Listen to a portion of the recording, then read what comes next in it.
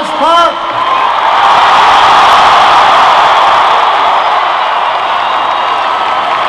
Thank you so much. It is good to be back at the University of Maryland.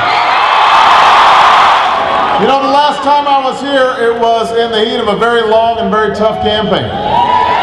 I promised to be a president who would build a better future, who would move this nation forward, who would ensure that this generation, your generation, had the same chances and the same opportunities that our parents gave us.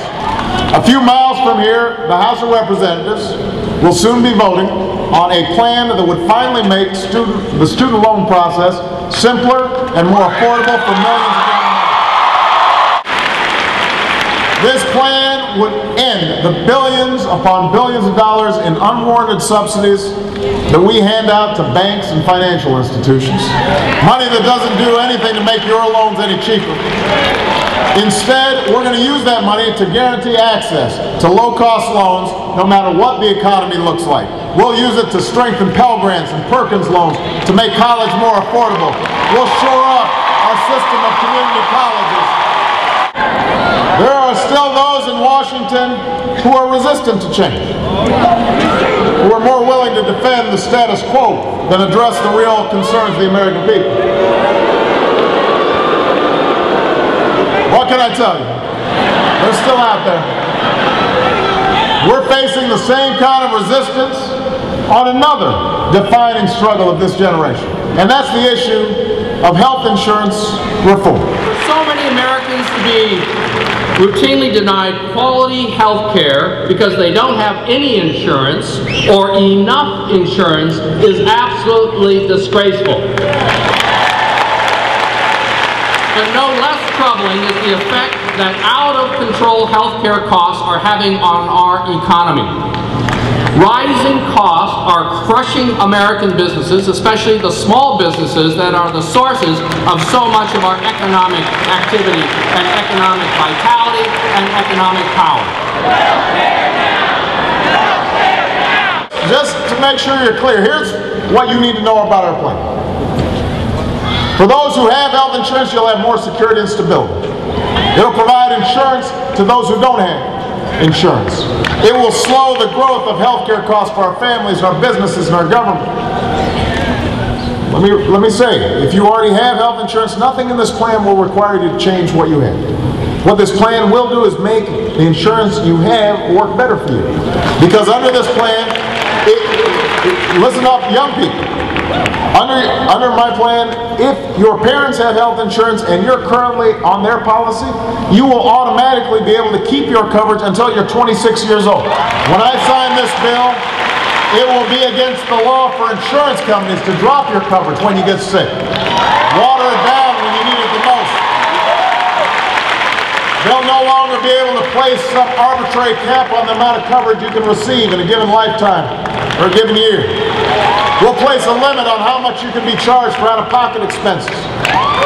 In the United States, nobody should go broke because they get sick. When I was running for president, I never said change would be easy.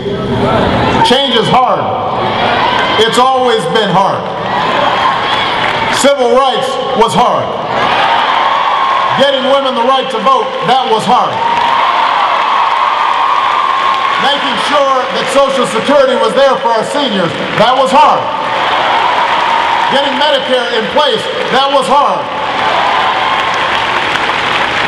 I know there are doubts that creep into people's minds. I know there's a tendency during tough times for folks to turn on each other and get mad and get angry.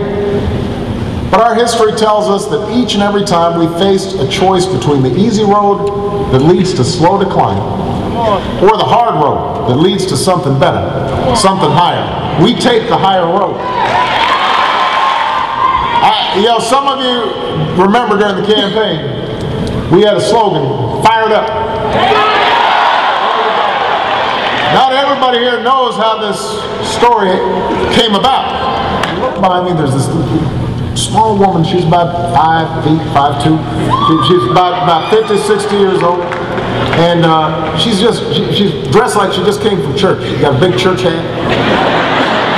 And she's looking at me, she's smiling, she says, "Fired up!"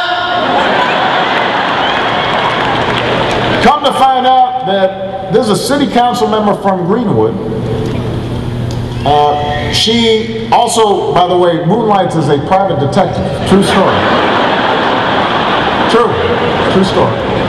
But she's mainly known for her chant. She does this everywhere she goes. Everywhere at any event, football game, you know, at a city council meeting, she says, "Fired up!" And everybody says, "Fired up!" Ready to go. Everybody says, "Ready to go."